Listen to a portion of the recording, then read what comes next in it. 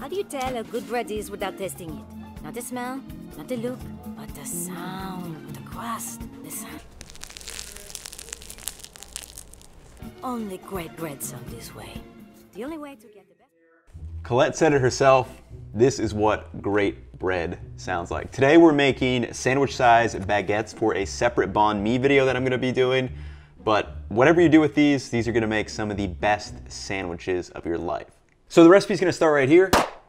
But as always, I wanna cover a couple key cooking tips and knowledge by comparing this to my focaccia recipe. They're about 95% similar, but there's a couple of key differences that we're gonna cover. Also, yes, I like adding unnecessary effects to the intros of these videos. So my focaccia recipe and this baguette recipe are both 75% hydration doughs, which yields a thin, crispy crust and an airy but even crumb. The only difference in ingredients is there's no olive oil in the baguette recipe. No olive oil just leads to a slightly different texture on the interior and different browning on the outside. Besides the olive oil, the recipe is the exact same up until shaping. Obviously, focaccia is baked in a large pan, but baguettes are usually in a tapered cylinder. Now, shaping is probably the trickiest part to get down for first-timers, but I'll show you guys how to do it, no problem. After shaping, we need to score the dough, which is absolutely critical. Those slashes you see on the dough aren't for decoration, though they do look pretty good. Instead, these slashes provide a vent for gases to escape while it's baking, so our loaf opens up. This is known as oven spring. Without scoring, the gas will look for the weakest spot to escape, which could be out the side or the bottom. With scoring, we're able to control where those gases are going to escape. Lastly, we need steam while baking the baguettes. This is critical too because the steam on the crust will help keep the dough soft, allowing the yeast to expel more gas in the oven, so the loaf is going to spring open more. Additionally, that steam will help starch coagulate on the surface, giving us a nice shiny and brown crust.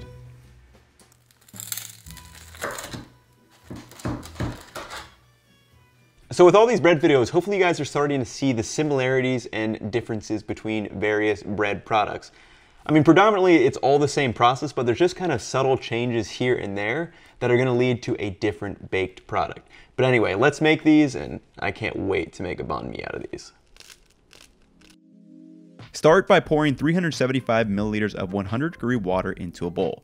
To that, we're going to add 5 grams of instant yeast along with a spoonful of flour and stir that until it is dissolved. You're going to let this mixture stand for 5 to 10 minutes until a light foam surfaces and little bubbles are visible. This is proofing, and it is done to test the viability of the yeast. If there is no foam surface or little bubbles, the yeast is likely dead and should be discarded for new yeast, or else we won't get a rise in our baguettes. Meanwhile, add 500 grams of all-purpose or bread flour and 10 grams of salt to a large mixing bowl. Once the yeast is proofed, pour in the mixture and vigorously mix the dough with your hands until no dry flour remains in the bowl and a cohesive mass forms, probably about 1 to 2 minutes.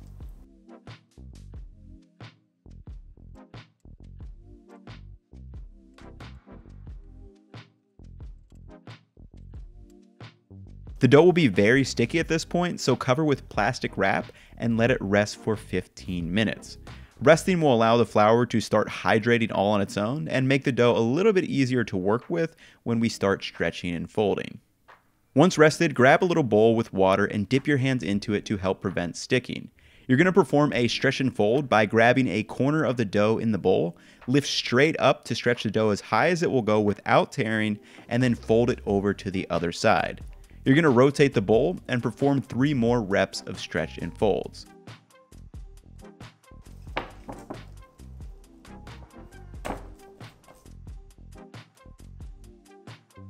Once you have done 4 folds, you're going to turn the dough over onto itself, cover it again with plastic wrap, and let it rest another 25 to 30 minutes. This is 1 set of a stretch and fold, and you're going to perform 3 more sets with 25 to 30 minutes of rest in between. For each set of stretch and folds, the dough should feel more elastic and stretch further without tearing, and it will start to capture some air bubbles on the outside. The stretch and fold method is better suited than kneading for a high hydration dough like this because the dough is naturally sticky, and this method reduces hand contact. Additionally, the stretch and fold will allow for a more open crumb when baked because we aren't pushing the air out of the dough. We're just lightly stretching it up and folding it over. After the fourth and final set of stretch and folds, you want to test for gluten development by cutting off a little piece of the dough and stretching it very thin to see if you can get a gluten window that is slightly transparent. This gluten window test is the key to understanding if the flour has been hydrated enough, meaning our gluten is developed. If the dough tears before getting to a slightly translucent window, let it rest for another 25 minutes and perform another set of stretch and folds. After the fourth and final set of stretch and folds, sprinkle a little bit of flour over your work surface. Now, using a bench scraper, we're going to divide the dough into 6 equal portions, roughly 145 grams each. This is going to give us a nice sandwich size baguette.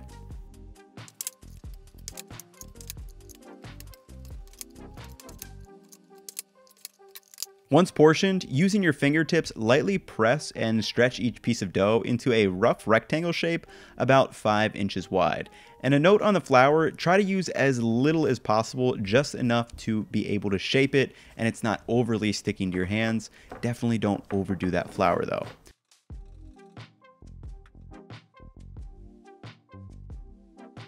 Once everything is portioned and in a rough rectangle shape, cover the dough pieces with a clean towel and let these rest for 15 minutes. Once the portions are rested, spray some baking spray on your hand, the dough, and the work surface to help prevent sticking. Now take a rectangle of the dough and work it into a more even shaped rectangle that we will fold into a baguette. You're going to fold the top edge of the dough down to the center, pressing lightly to tighten the dough and form an edge. Now fold the dough in half again, down to the bottom to form a seam.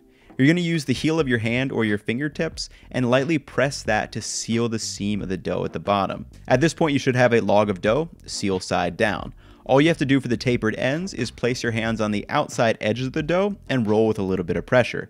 This is what is going to give us that signature baguette shape. I'll show you guys a shot of the process from my POV as well. As before, start with the dough in a rough rectangle and fold it to the center of the dough. Using your fingertips, gently press the seam of the dough together.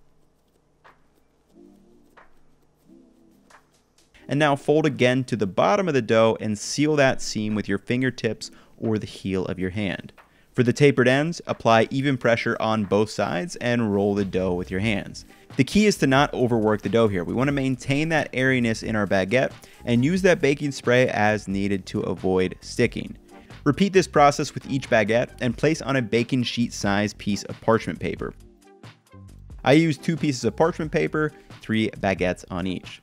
Now cover the baguettes with a towel and let them proof until the baguettes are about 1.5 times in size. This will probably take 45 to 60 minutes. With 15 minutes of proofing left, preheat the oven to 450 degrees Fahrenheit on the convection setting, 475 if you don't have convection. Now fill a baking pan halfway with water and place it on the bottom rack of the oven and place a metal baking sheet on the middle rack. This pan of water will help create a steamy environment for that crisper crust, and the baking sheet will be preheated so the baguettes can be slid on with the parchment paper and immediately start baking for a faster oven spring. With the baguettes proofed and the oven set up, we need to score each baguette with one long slash at a 45-degree angle to allow for the oven spring. But before we do that, here is the saddest thing that has ever happened to me while baking bread.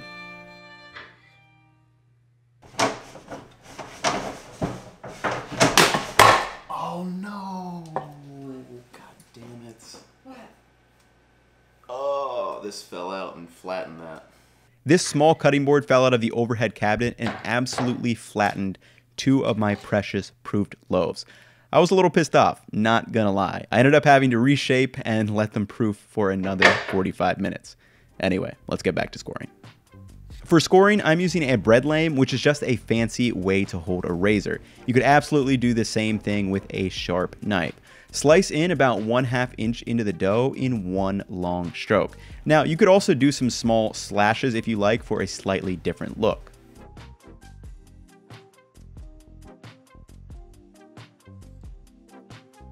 Once scored, pull the preheated baking sheet out of the oven and slide the parchment paper with the baguettes onto it. Now just spritz them with a spray bottle of warm water. This water is going to sit on the surface of the crust before steaming, which will help us with that shiny, crisp crust. Now add the pan to the middle rack of your preheated oven and set a timer to bake for 5 minutes. After 5 minutes, you can open it up, and we're gonna spritz these baguettes one more time. You should be able to see some nice oven spring when you open up the dough after 5 minutes. Now continue baking the baguettes for another 12 to 15 minutes until the crust is nice and golden brown, crispy, and the bread sounds hollow when it is thumped. Take the baguettes out of the oven and place them on a wire rack to completely cool before slicing in and enjoying. And just listen to that sweet, sweet sound.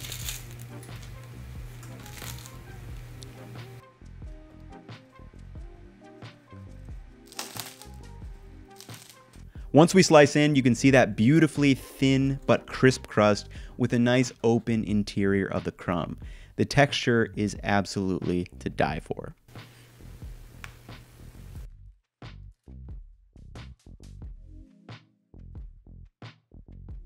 As always, the full recipe will be up on my website, which will be linked below, so you guys can make these for yourself. And like I said, anything you put in these is gonna be absolutely delicious. For me, I am making that banh mi, so the only goal that I have for the next 24 hours is to not finish these, at least save one for the video tomorrow. But that's gonna wrap it up for me. Hopefully you guys enjoyed. If you're new, definitely drop me a like and subscribe. I'll catch you in the next one. Peace.